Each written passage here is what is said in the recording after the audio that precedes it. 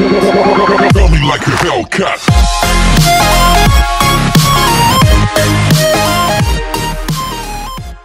Hello, I'm Snapback Jack, and today I'm going to react to a video which is everyday struggles that we can relate to.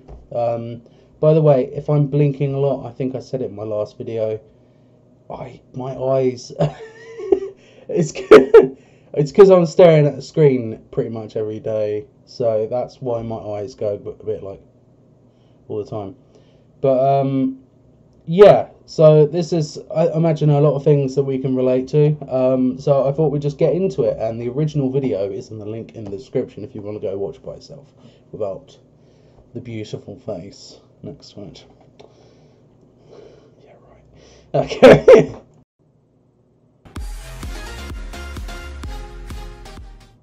Hey guys, what's up? It's Charlie here, and today we're going to be looking at everyday struggles we can all relate to. So in life, some people have big problems. Some people don't have basic things like clean water or housing. But for those of us who do, we have to have first world problems. So here are some funny everyday struggles everyone can relate to. But before we get into it, why not subscribe and press the notification bell too? Coming in at number 10, we have hangnails. So how annoying is it when you've just cut your nails and then you see one of these? They're those little bits of skin that appear on the sides of your nails. Now ordinarily these— To be fair, I agree, they're really annoying because I don't actually cut my nails, I bite them, which is a really bad habit. And then it brings up, and I got white finger as well from playing too much guitar. I can't feel the tips of my fingers on this hand. And like now, it's like a bit of skin that pops up, and you can't get rid of it unless you bite it off or clip it off. It's really annoying. Anyway, just a random. I agree though, it's really annoying.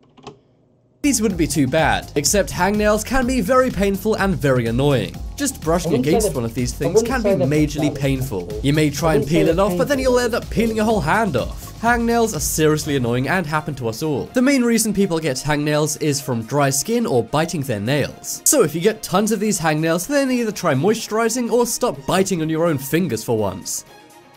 Next up is tearing paper. So this is one every student will definitely relate to. You know when you make a mistake or you want to save a piece of paper, so you try and tear it out of a notebook? If you've ever done this, you'll know how— I do the same, because I play music, I write a lot of lyrics. So I write a lot of songs, and then it's like, no, that's shit, and then tear up the paper. How hard it really is. Sure, it looks easy, but you always end up messing it up. Yeah. You think it's going to be a nice neat rip, but it ends up ripping the entire paper in half. If this is something important like test notes, then this can be trouble. But even if you're trying to throw the note away, it can really mess up your notebook having this terrible rip in it. Yeah, and you've got the bits of paper stuck in between the little things, and then you have to get them to the top and then pull them out. And it annoys me because I write down loads of lyrics that I like, and then I scrunch up the piece of paper, got the little bit stuck in the side, and it's like, oh shit, actually a couple of those words in that like sentence was actually alright, and then I couldn't remember it because I've just thrown the paper away and I don't know where it is. Anyway, sorry. Is chair wheels. So this one is for anyone working in an office. We all know that rotating chairs in offices can be pretty fun. They're much better than stationary chairs, and you can get around while sitting down. But in offices, we all know there's a bunch of cables all over the place. There's one for your computer, printer, and fax machine if you're living in the 1990s. But there's nothing more annoying than when cables and chair wheels collide. Cables seem to love getting stuck in chair wheels, and once they get stuck in these things, they never come out. You end up having to pick up your chair and do some engineering. You may have wanted to just come into the office and do your 9 to 5, but instead you're stuck trying to fix this. They should really make the gap between the cover and the chair wheels smaller so that cables don't get stuck in them. But this is one of the most frustrating things that happens to us all. Very true. Next up is hand towels. So whether you go to school, work, or you're a homeless guy going to public bathrooms, we all have to go to bathrooms used by the people. Now, most of the time, these public bathrooms aren't too nice. But hey, they are bathrooms, and at least they get the job done. But one area where they don't is in the hand towels. How many times have you gone to dry your hands on a towel and it's just ripped off? The reason why is you're doing it and you pull a bit out and then it pulls out loads, or you pull a bit and it rips off that bit of paper, that bit of paper towel, that bit. Oh, it pisses me off. And then you do it again and you rip more off by mistake, and then it's got like half a ripped bit of. Why do it? Why do it? Like, what? Why? Stupid fucking paper towels. Because public areas usually try and save money. Schools are always True. underfunded and businesses are trying to save some cash. So these public bathrooms usually have awful paper towels which simply dissolve in your hands. These things are super annoying and you end up having to use about 800 paper towels. Yes. And you guys relate to this struggle? And then technically, if you're using that much anyway, you've just cost them even more because they've got to replace it again because you've just wasted all their paper. Next up is wet sleeves. So this is another bathroom first world problem we all know. How many times have you washed your hands and this has happened? The sleeve of your sweater gets all wet and feels terrible on your arms. If you haven't experienced this, you may think I'm crazy. I mean, it doesn't you bastard. It's when you get loads of water, you turn the tap on, loads of it comes down and it goes down your sleeve. That really pisses me off because then you've got to take off your jumper or your hoodie or whatever you're wearing. And then I normally get a towel and just like do that until it's dry, but it never works. It's a pain in the arse. It's always something that you've just washed as well. It's always like a jumper or a hoodie or a shirt that you've literally just dried and just washed, and then it gets soaking wet again. It's fucking annoying. Exactly look like it would be a big deal. Yeah. But we all know how this feels so uncomfortable and just plain wrong. This is something anyone who wears sweaters can relate to. If you want to avoid this, then simply never wash your hands. That's what I do.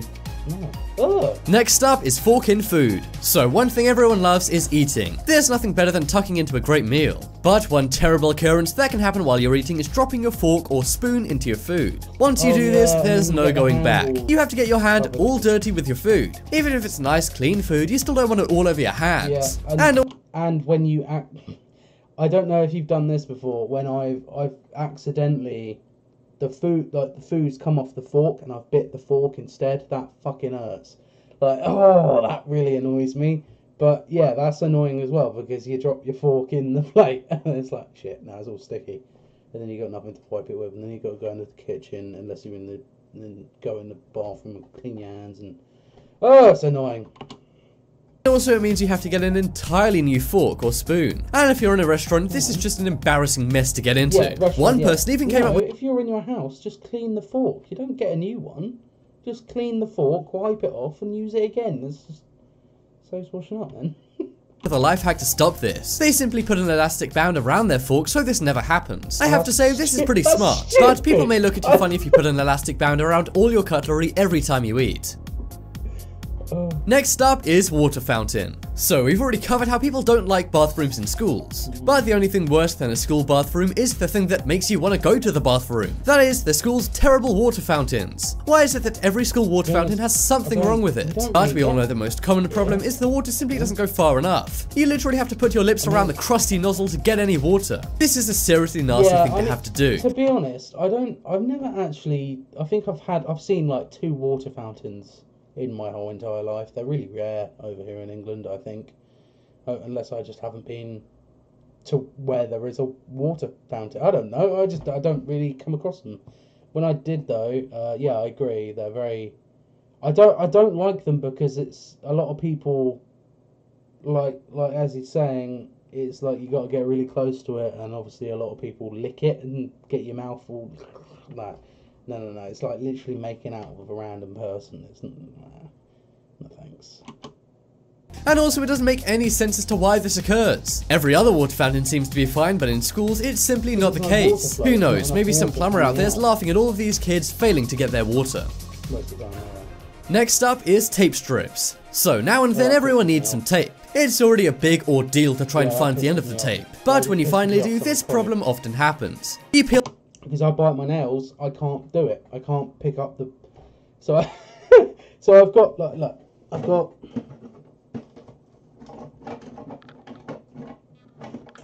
Well, come on then. You were here the other day. Where are you now? Right. That tape, right? Because I've got no nails, because I bite them all the time, I can't, and because obviously I can't feel the tips of my fingers, it's even worse. So it's like, I can't do it.